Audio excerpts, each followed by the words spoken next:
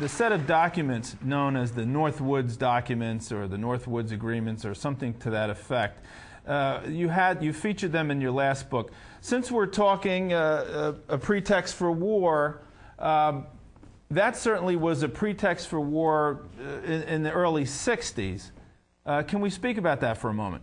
The idea was to create a pretext to show that there was an attack by Cuba on the United States, and the idea was to have U.S. personnel from the CIA and other places secretly create terrorism in the United States. The documents actually said people would be shot on American streets, bombs would be blown up, and again, all this, the evidence would be laid to point the finger at Castro.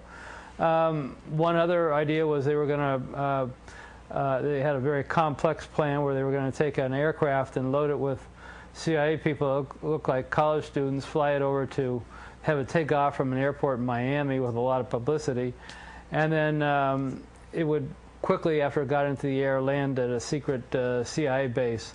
At that same time, an identical plane would take off from that CIA base, except this plane would be empty, and it'd be remotely piloted from the ground. It was a drone plane that would be very similar to the passenger plane that had just taken off.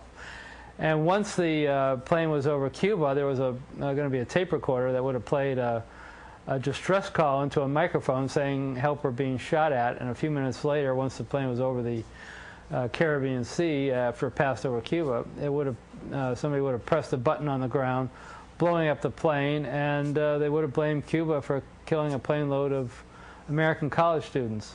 At another point, they had this idea where they were going to